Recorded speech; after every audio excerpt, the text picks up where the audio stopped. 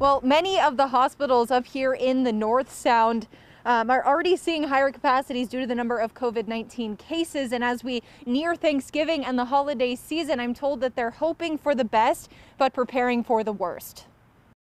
Hospitals have been planning for months for an imminent spike in COVID-19 cases heading into the holidays. PeaceHealth and many other hospitals spent the time acquiring and stockpiling as much PPE as possible. Skagit Regional Health and PeaceHealth both have hospitals that service rural areas where there may only be one hospital for an entire region. Capacity is a very important question right now. Obviously, it does give us concern, but I think right now we have a really good plan.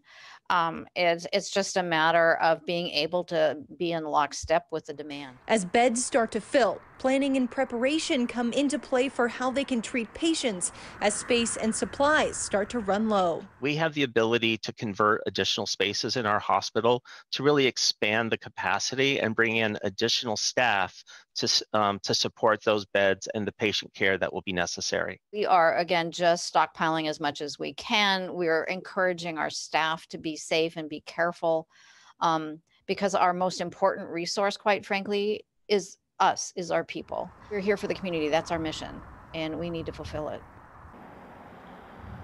And now many medical professionals are really wanting to stress that you don't need to go to the emergency room unless your symptoms warrant that. You can see your primary care doctor or go to urgent care, and that will free up some space in the ER for those who do need emergency medical care.